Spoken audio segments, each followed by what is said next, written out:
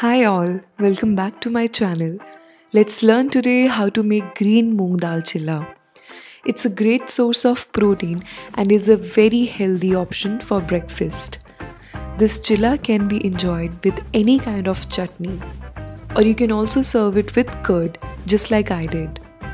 I have also added paneer, which is again a great source of protein. So let's try our hands out on this healthy yet satiating meal.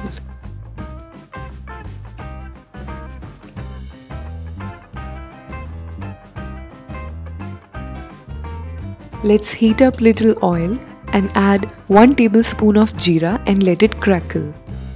So in the filling I have taken crumbled paneer, ginger, green chilies, onion, capsicum and carrot. You can definitely omit capsicum and carrot and make it with rest of the ingredients. So one by one I am adding the ingredients, like 1 medium sized onion. We'll saute it for like 10 seconds. I'm adding green chilies and ginger, both are chopped.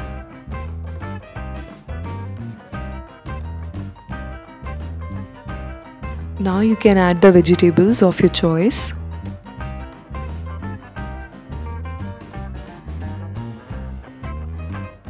Little bit of salt. In powdered spices, I'm adding here 1 tablespoon each of red chili powder, turmeric, coriander powder and garam masala. Let's saute the spices for around 30 seconds. Now it's time to add the crumbled paneer. You can also put paneer cubes instead. Let's mix it for a while and your filling is done.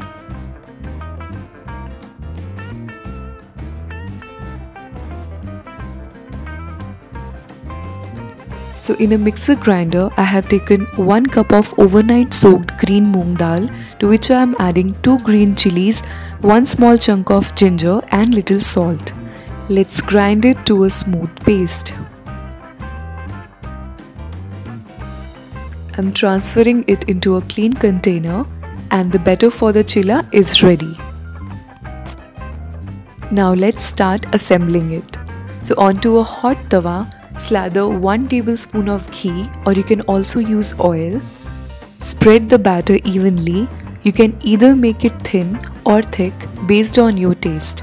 I like it thin because it's crispy that way.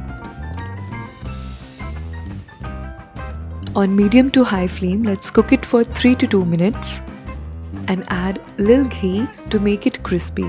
You can also add oil if you want. Do not scrape it.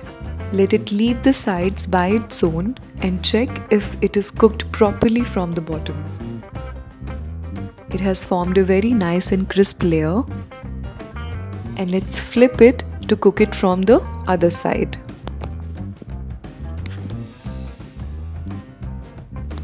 As both the sides have been cooked properly, let's add the paneer filling to it.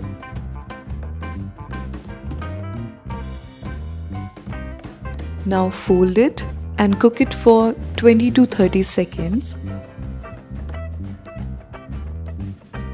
And the chilla is ready to dig in.